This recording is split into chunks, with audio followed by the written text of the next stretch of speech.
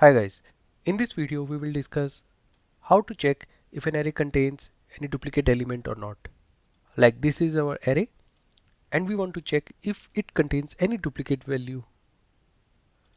For this we are going to use the unordered set.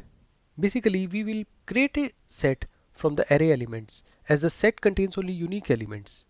So all the duplicate values will be discarded while initializing the set from the array. Then we will check the size of the set and the size of the array. If the size of the set and the size of array is not equal, then it means array has some duplicate values. So we have created a separate function here which accepts an array and the size of the array as arguments. So here we calculated the size of the array and then we call this function and pass the array and the size as arguments. It will return true if the array has any duplicate value. So this is how we can use an unordered set to check if array contains duplicates elements or not. There is another way. Here we have created another function which accepts an array and the size of the array as arguments and returns true if this array contains any duplicate value or not. So first we will sort the array. Once the array is sorted, we will call the adjacent function.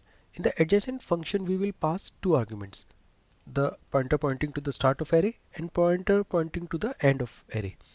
Now it will return the iterator of the first element which is not equal to its next element. So basically it will check all the adjacent elements, like it will compare the ith element with I plus 1 and check if these are equal or not.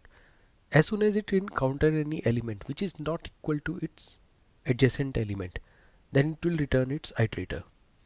So we can check if the pointer or iterator returned by adjacent find function is not equal to the end of array, then it means array has a duplicate value.